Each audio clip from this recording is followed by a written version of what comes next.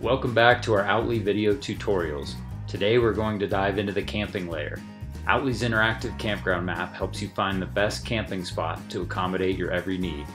Once again, in this video you'll see a black circle appear around the cursor as I'm clicking or holding down the mouse button or the laptop trackpad. To get started, I'll enable the camping layer and immediately we see a bunch of campground icons on the map. If I click on a camp icon, I can see all of the detail about the campground, including any available photos, along with detailed descriptions, the number and types of sites, amenities, nearby activities, permitted equipment, and more. So let's narrow our search a bit. Say I want to go car camping. Let's see which campgrounds have tent sites by only selecting the tent option in the filter menu. Or I can do the same for RV trailer to find campgrounds that have sites large enough to fit my rig. You can even explore some unique camping adventures such as cabins, boat-in sites, yurts, and fire lookouts.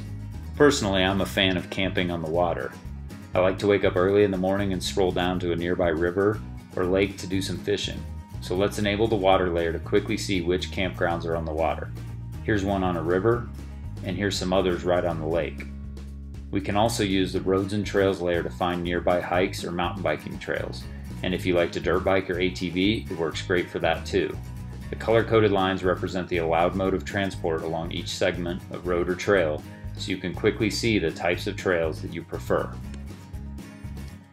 This gives you a quick introduction to see how easy and fun it is to use Outly to plan your next camping adventure. Play around with the other layers and envision yourself roasting marshmallows on the campfire in the evenings or sipping a hot cup of coffee as you watch the sunrise.